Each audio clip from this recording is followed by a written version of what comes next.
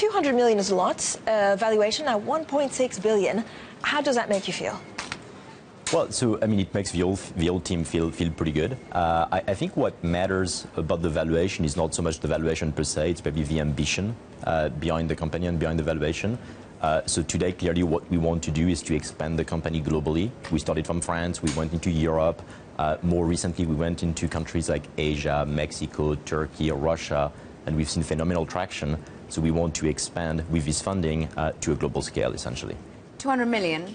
How much of that could potentially be put into M&A? Because you've been pretty acquisitive going into new countries. Would you need to buy local competitors in Brazil, in Asia? Yes, so it's been the strategy to expand. So we acquired 8 companies in the last 3 years, which for a startup of our size is actually a lot. So the way we go into a country, we either set up shop. That's what we've done in Turkey, that's what we've done in India. Or typically we find a great team. That's what we found in countries like Mexico, like Italy, like Poland, and we go and acquire companies. So in a way, the $200 million is going to be a mix of acquiring companies, as we've done, or not, and just setting up shop ourselves in a new country. Nicolas, what is the one thing that people ask you, right? When you look at these venture capitalists, when you're looking for funds, is there one killer question that they all ask? So I would say the main one that we get since the beginning, it's just evolved, was the size of the market. And I think the main thing people misunderstood from the beginning was the very large size of that transport market we disrupt. Right? So initially it was seen as, okay, it's probably something like hitchhiking and very few people are going to do that. And today we're talking about 20 million people in Europe actually doing that, growing 100% year on year. And what people came to realize is that what we're disrupting is the way people travel between cities, which is a massive market. So it's buses, so it's public transport that you're disrupting. And it's also car rental services. Well, it's actually even the way you use your car. I think what people actually underestimate is that today 80% of the city-to-city travel in Europe is actually done by car. Right, so only 20% is done by train or bus. So what we see is of course, we're going to end up disrupting maybe train companies and bus companies, but I think the bigger part of the equation for us is how do we change people's behavior with a car? So today we see that 50% of our members that start using BlaBlaCar as a driver end up becoming a passenger in someone else's car. So actually the bigger thing we disrupt is how people use their car, and we increase car occupancy on a pretty global scale. But I mean, that's great for efficiency, that's great for the environment. How's it great for you? Why have you got these VCs saying, yeah, I'll give you $200 million, yeah, I want to value at $1.6 billion. Where's the cut coming from? What are the blue sky thoughts as to how big BlaBlaCar could become? Yeah, so I think it's really two things. I mean, A is the thing we just mentioned, the size of the market. I mean, people now realize that, okay, you're disrupting that transport market on a global scale, you're changing car usage on a global scale. And then you're cashing in, you're taking a little fee from each ride?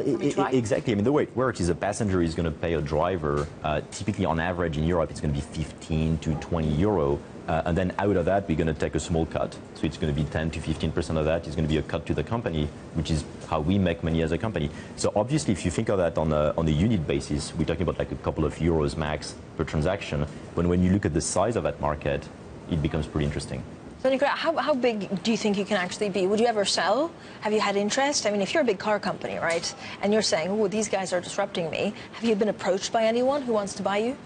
So, I mean, obviously, we always have discussions with partners and so on. But today, I mean, when you do a fundraise at $200 million, valued at $1.6 billion, essentially, I think what we're signaling is that we want to stay independent for the long run, right? So we want to build a standalone company that maybe one day is going to IPO. I don't know. You know, it's pretty far down the road. But essentially, we're not building a company to be acquired. We're building a company to build like a standalone, hopefully iconic company in Europe. But that would be your dream IPO. Would that be a dream? Well, I would say the dream would be to stay independent for a long time. So at some point along that path, probably there is an IPO. But right now, we're not thinking or preparing for that. We just essentially we want to scale. We want to grow the company another 10, 20x on a global scale. And then again, maybe at some point you think about an IPO. It's interesting. You've gone for cash to US investors, 2 big US investors here. We're starting to see unicorns. Just today, HelloFresh is also just saying, Rocket saying, look, HelloFresh is now 2.6 billion euro valuation. Are Europeans getting it? Are we now seeing European companies staying in for the long haul, building billion-dollar companies? Exactly. I think that's the main change we've seen over the last couple of years. It's European companies. If you look at the last 10, 15 years, most European companies were almost built to be acquired, right? And we've seen that a lot over and over again, which is not a bad thing, but we're sort of missing the sort of like standalone, iconic companies in Europe. So maybe Spotify is one, maybe HelloFresh is going to be another one, we hope will be one. And I think we need a few of these companies in Europe to really kickstart like a larger ecosystem. So I hope, in the grand scheme of things, I hope what we do is going to trigger that, and it's going to trigger more ambition within entrepreneurs in Europe, within venture capitalists in Europe, to back companies all the way. All right. Well done for flying the European flag, and congratulations on the funds. Nicolas Brusson there, co-founder and COO of ride-sharing service BlaBlaCar.